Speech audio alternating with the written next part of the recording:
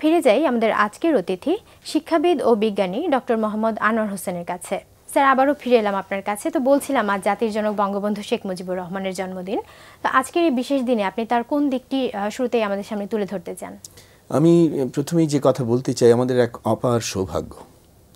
সেই সৌভাগ্যটা হচ্ছে যে টুঙ্গিপাড়া, সেই গোপালগঞ্জের টুঙ্গিপাড়ায় খুব পরিচিত নামও নয় সেটি, সেই একটা সাধারণ একটা গ্রাম, সেখানে জন্ম নিয়েছিলেন জাতির জনক বঙ্গবন্ধু শেখ মুজিবুর রহমান। এটা খুব আমাদের অপার সৌভাগ্যের কথা বলছি কারণে যে এই মানুষটি কালক্রমে হয়ে উঠেছেন বঙ্গবন্ধু এবং আমাদেরকে নেতৃত্ব দিয়েছেন স্বাধীনতা যুদ্ধে, মুক্তিযুদ্ধে। এবং যেটা ওই যে স্বাধীনতাহীনতায় কে বাঁচিতে চায়, হে কে বাঁচিতে চায়, এ কথা যে কত সত্য সেটা আমরা মর্মে মর্মে উপলব্ধি করেছি। আমার প্রজন্মের মানুষেরা, আমার তো 70 বছর বয়স, আমরা পাকিস্তান আমল দেখেছি এবং তাদের শোষণ বঞ্চনা দেখেছি, আমাদের নিজেদের উপর নিগ্রহ দেখেছি, অত্যাচার দেখেছি। সে থেকে যে স্বাধীনতার মন্ত্রে তিনি উদ্বুদ্ধ করলেন এই 7.5 কোটি মানুষকে এবং চালিত করলেন একটা মুক্তিযুদ্ধে, রক্তক্ষয়ী যুদ্ধ, সে এবং তার মধ্য দিয়ে আমরা পেলাম আমাদের স্বাধীন বাংলাদেশ। সে কারণেই অপার আনন্দের দিন এই বঙ্গবন্ধুর জন্মদিন। আরেকটা কথা মনে পড়ছে যে এই যে বঙ্গবন্ধু পরিবার, যদিও বলেছি খুবই সাধারণ একটা মধ্যবিত্ত পরিবার, তিনি লিখেছেন তার আত্মজীবনীতে, কিন্তু তাদের পূর্বপুরুষের কথা আমি পড়েছি। তিনি লিখেছেন তার কথায় যে তার একেবারেই সেই শেখ বোরহানুদ্দিন, যিনি সেই মধুমতির পাড়ে সে বসতি করেছেন, সেটাও কয়েকশো বছর আগের কথা, এবং সেই খুবই বর্ধিষ্ণু একটা পরিবার। কিন্তু সেই পরিবার ক্রমে তারা তাদের সেই সম্পদ সব কিছু হারিয়ে ফেলল। বঙ্গবন্ধু জন্মগ্রহণ করলেন একটা টিনের ঘরে। টিনের ঘরে মানে তার জন্ম থেকেই কিন্তু তিনি আছেন একেবারেই প্রান্তিক মানুষের সাথে, সাধারণ মানুষের সঙ্গে, তাদের সঙ্গেই ওঠা বসা, তাদের সঙ্গেই বন্ধুত্ব, তাদেরকেই ভালোবাসা এবং তাদেরকেই সংগঠিত করা। এটা কি মহান মানুষ যে বঙ্গবন্ধু। এবং আমি আরেকটা কথাও বলতে চাই এই প্রসঙ্গে, আমি সাথে করে এই যে অসমাপ্ত আত্মজীবনী, এই বইটাও নিয়ে এসেছি। এবং এই যে 4টি খাতায় বঙ্গবন্ধু তার আত্মজীবনী লিখতে শুরু করেছিলেন, তখন তিনি কারাগারে 66 থেকে 69 এই সময়কালে তিনি লিখেছেন। এবং এই খাতাগুলো কিন্তু বঙ্গবন্ধুকে যখন হত্যা করলো ঘাতকেরা, ষড়যন্ত্রকারীরা 1975 সালে, এবং তারপরে এই খাতাগুলো হারিয়ে গেল। তো বঙ্গবন্ধু কন্যা শেখ হাসিনা, দেখুন কি এক আপত্তিকতা। আমাদের এটাও আমি আরেক সৌভাগ্য বলবো যে শেষ পর্যন্ত এই খাতাগুলো বঙ্গবন্ধু কন্যা শেখ হাসিনার হাতে এসেছিল। এবং সেটারই সূত্র ধরে সেটাও কখন এসছে, আরেকটি অগস্ট আমাদের খুবই দুঃখের দিন, আমাদের কলঙ্কময় দিন। বঙ্গবন্ধুকে হত্যা করেছে 15ই আগস্টে। আবার ওই যে 2004 সালের 21শে আগস্ট সপরিবারের সমস্ত বঙ্গবন্ধুর যারা বেঁচে আছেন কিংবা আওয়ামী লীগের নেতৃবৃন্দ, তাদেরকে শেষ করে দেওয়ার জন্য আরেকটা হত্যাকাণ্ড। তারপরে খুবই বিষাদময় অবস্থা শেখ হাসিনার। সেই সময়ে তিনি 4টি খাতা পেলেন এবং সেটা ধরেই সংরক্ষণ হয়েছে। বঙ্গবন্ধুই কোনো সময় তার বাসা থেকে এটা পাঠিয়ে দিয়েছিলেন যে এটা টাইপ করা হোক। এবং এই যে বাংলার বাণী পত্রিকায় শেখ মনির, সেখানে তার ড্রয়ারে পরে এটা খুঁজে পাওয়া গেল। এবং এটা আমি বলছি যে এটাও আমাদের এক অপার সৌভাগ্য যে এই যে আত্মজীবনী, এটা যে আমাদের হাতে এখন আছে, এটার কারণেই আমরা বঙ্গবন্ধু যে হয়ে উঠলেন সেটা সম্পর্কে নিজের জবানিতে আমরা সেটা জানতে পারছি। আমি একটু পড়তে চাই যে বঙ্গবন্ধু মানুষটা কি ছিলেন, কি তার স্বপ্ন ছিল, কি তার দর্শন ছিল। খুবই অল্প কথায় আমি দেখলাম এই বইটার শুরুতেই সেই কথাগুলো এখানে লিখেছেন, তার নিজের হাতে ইংরেজিতে লিখেছেন, কিন্তু যেটা বাংলাটা সেটা হচ্ছে এই: একজন মানুষ হিসেবে সমগ্র মানব জাতি নিয়েই আমি ভাবি। একজন বাঙালি হিসেবে যা কিছু বাঙালিদের সঙ্গে সম্পর্কিত তাই আমাকে গভীরভাবে ভাবায়। এই নিরন্তর সম্পৃক্তির উৎস ভালোবাসা, অক্ষয় ভালোবাসা, যে ভালোবাসা আমার রাজনীতি এবং অস্তিত্বকে অর্থবহ করে তোলে।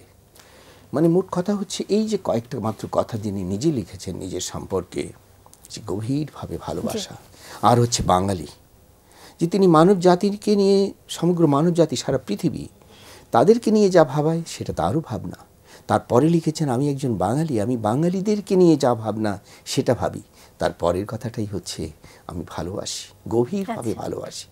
এবং তিনি ভালোবেসে গিয়েছে মানুষকে, বোধহয় এমনভাবে তিনি ভালোবেসেছেন, সেই জন্যে মানুষের জন্য জীবন উৎসর্গ করার জন্যে সবসময় তিনি প্রস্তুত ছিলেন।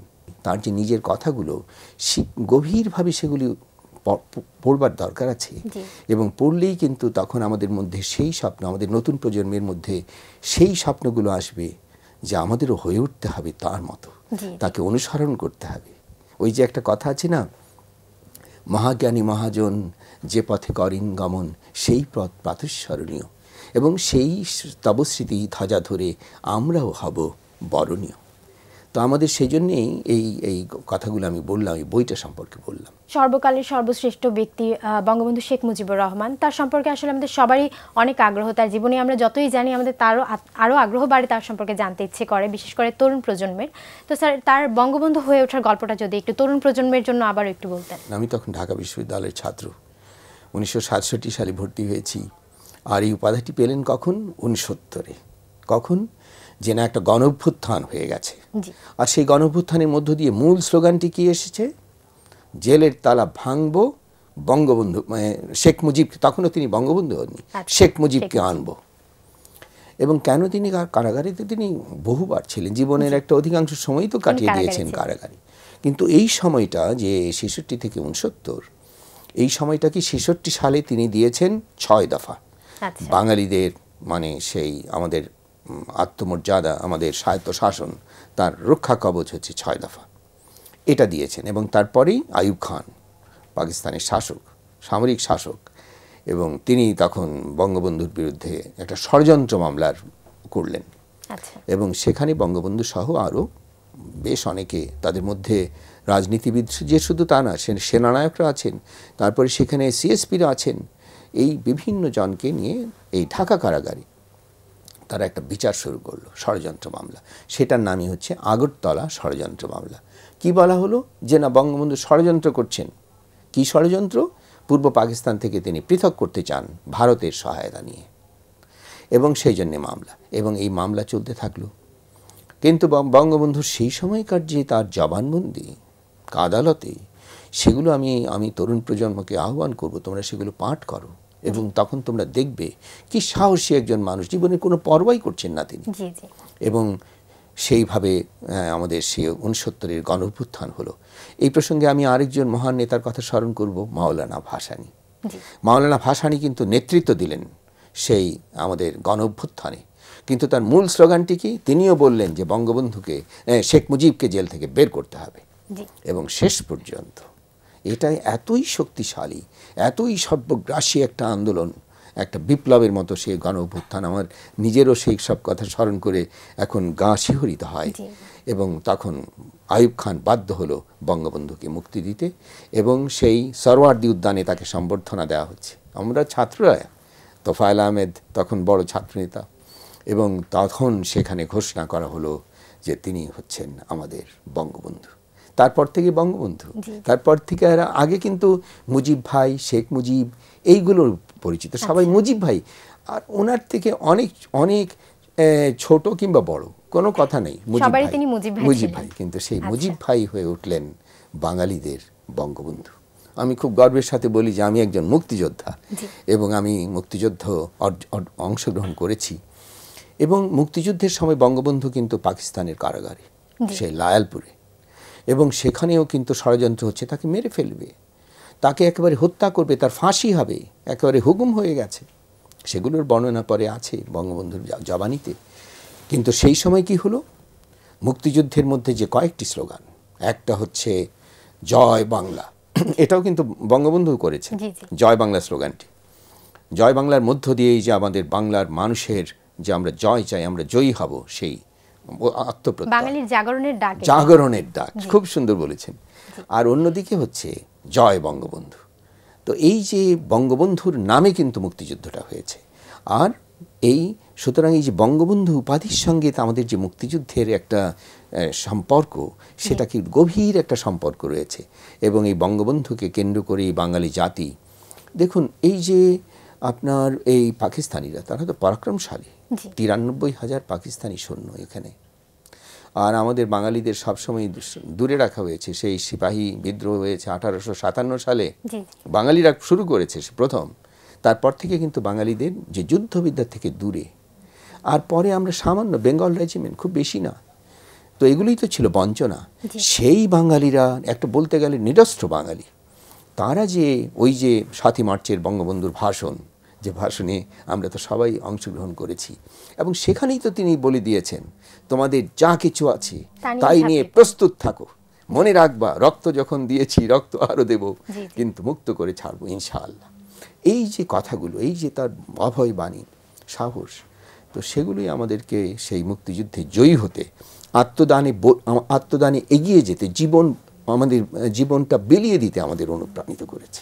আপনার অধ্যাপনার জীবনে আপনার অনেক ছাত্রই নিশ্চয়ই রাজনীতির সঙ্গে জড়িত আছে, তো তাদের মধ্যে আপনি আসলে বঙ্গবন্ধুর চর্চা বা বঙ্গবন্ধুর আদর্শ চর্চা কতটুকু দেখতে পান? আমি একটা দুর্ভাগ্যের কথা বলি।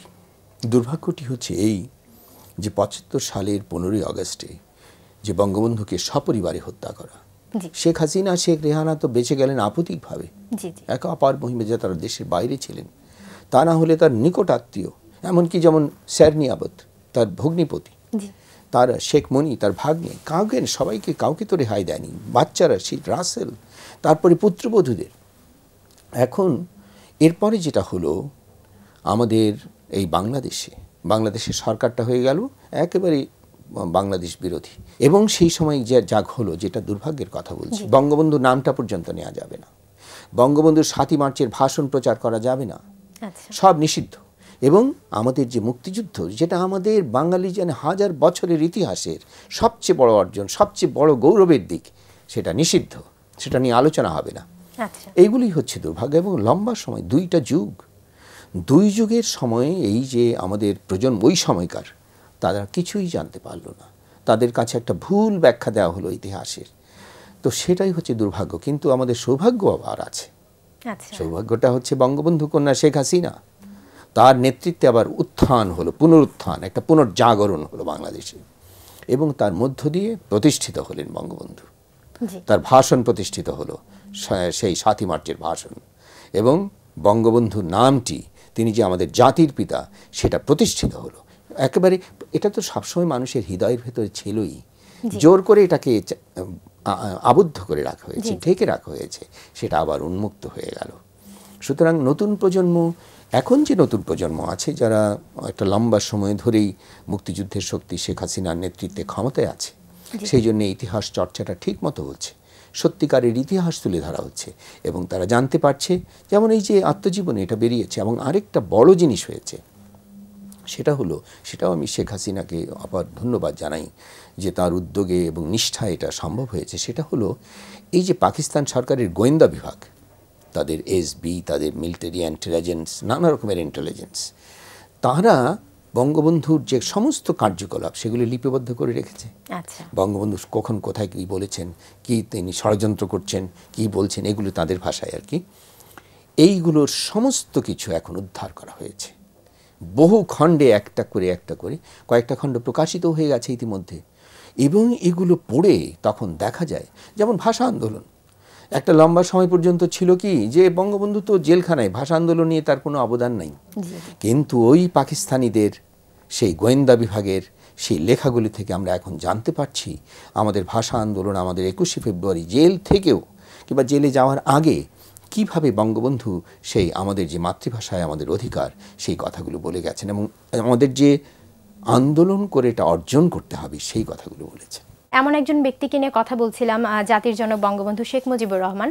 তার সম্পর্কে আসলে এত অল্প সময় কথা বলে শেষ করা যাবে না। আজকে তিনি আমাদের মাঝে নেই, তার এই না থাকাকে শক্তি বানিয়ে আসলে আমাদের সামনে এগিয়ে যেতে হবে।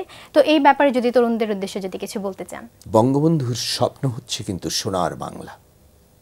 এখন দেখুন, এই যে আমাদের যে জাতীয় সঙ্গীত, সেখানেও সোনার বাংলা, তো সেটা তো জাতীয় সঙ্গীতে আছে, গল্পে আছে, কাব্যে আছে, আমাদের স্বপ্নে আছে, কিন্তু যেটা বাস্তবসম্মত, এটা যে বাস্তবে হতে হবে, আমাদের সোনার বাংলা করতে হবে। পৃথিবীর অন্যতম সুন্দর দেশ, অন্যতম সফল দেশ, অন্যতম মানবিক দেশ, অন্যতম সমৃদ্ধ দেশ, অন্যতম সভ্যতার দেশ হবে বাংলা, এবং সেটাই সোনার বাংলা।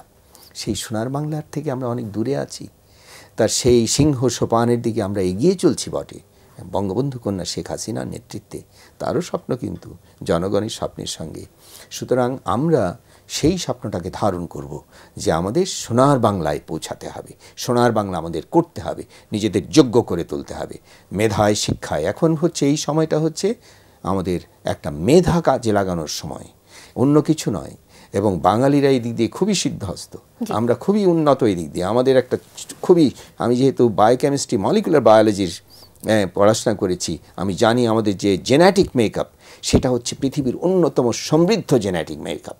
সুতরাং আমরা এটা করতেই পারবো, নতুন প্রজন্ম পারবেই। স্যার আমরাও সে কামনা করছি। স্যার আজ জাতির জনক বঙ্গবন্ধু শেখ মুজিবুর রহমানের জন্মদিনে আমরা আরও একবার তাকে গভীর শ্রদ্ধা ভরে স্মরণ করছি। স্যার আপনাকে অনেক ধন্যবাদ আজকের এই দিনে আমাদের সময় দেওয়ার জন্য। বাংলা ভিশনকে অনেক অনেক ধন্যবাদ। প্রিয় দর্শক, এতক্ষণ কথা হচ্ছিল অতিথির সঙ্গে, এবার সময় হলো বিদায় নেবার। আমাদের অনুষ্ঠান সম্পর্কে আপনার যে কোনো মতামত ও পরামর্শ জানাতে লিখুন এই ঠিকানায়। প্রযোজক দিন প্রতিদিন, বাংলাভিশন, নূর tower, 110 Bir Uttom CR Dutta road, Dhaka 1205। Phone 96320330 থেকে 4 পর্যন্ত। আমাদের email address dinprotidin@banglavision.tv। Bangabandhu Sheikh Mujibur রহমানের একটি উক্তি বলে বিদায় নেব আজ। তিনি বলেছেন, এই স্বাধীনতা তখনই আমার কাছে প্রকৃত স্বাধীনতা হয়ে উঠবে যেদিন বাংলার কৃষক, মজুর ও দুঃখী মানুষের সকল দুঃখের অবসান হবে। প্রিয় দর্শক, সবাই ভালো থাকুন, সুস্থ ও সুন্দর থাকুন। আজ সারাদিন সবার জন্য শুভ ও কল্যাণময় হোক।